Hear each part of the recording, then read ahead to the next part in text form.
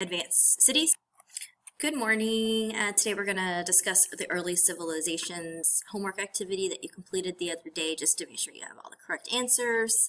So question number 1 wants to know the 5 characteristics that a civilization share. So remember the acronym ANTS, can't take slick rice, if that helps you, which stands for advanced cities, specialized workers, complex institutions, record keeping, and advanced technology. All right, question number 2 is revolving around this map. So where were early river valley civilizations located? Probably near rivers. So you'll see this map. You've got the Nile River in Africa, you've got the Euphrates and the Tigris here in Mesopotamia that made up the Fertile Crescent. You can see this Indus Valley River here in the Indus Valley civilization. So there's basically what you need to know here is rivers is where people started to settle near. All right, so remember about the Neolithic revolution. Remember Neolithic means new, so this was a new way that people started to interact with their environment. So remember in the past people were nomadic. They traveled, they followed migration patterns, they looked for food and water, and they couldn't stay in one place because they didn't have what they needed. So once people were able to settle and literally lay roots somewhere, they started cultivating crops and domesticating animals and starting to solve the problems that their world is presenting to them. So in this first video that you should have watched was on irrigation. So what was the problem and how did they use their environment to solve the problem? So they needed water for farming and raising animals in an area without water. So they solved that problem by using irrigation. They brought water from rivers and other natural sources. Farmers created levees to hold back the floods from their fields and dug canals to channel water to the fields. So the next video here was on terrace farming. And you can see here, this is the side of a mountain, and you cannot grow things on the side of a mountain because it is too steep and erosion will just take your plants away. So how did they solve that problem? They created terrace farming, in which they dug out large steps into the mountainside to create flat areas for farming. And you can see that here. Here's the original slope, and they made these areas flat and kind of dug into the mountainside so they're able to plant on each of those levels.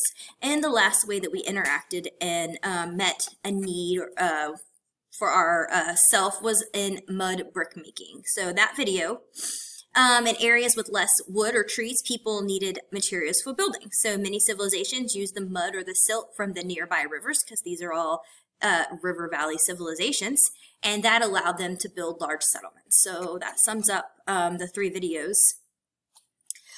This next section talks about Hammurabi in Babylon. And so here's a picture, here's a map of, there's a Babylon area, and then you can see here that in 1792 BC it was this big, and then in 1750 BC it grew even bigger.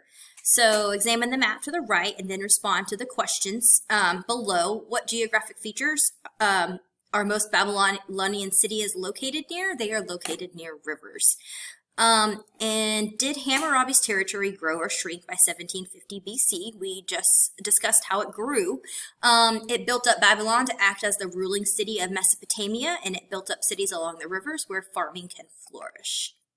So the last section was a reading passage, and it wanted you to identify 3 ways Hammurabi united Mesopotamia.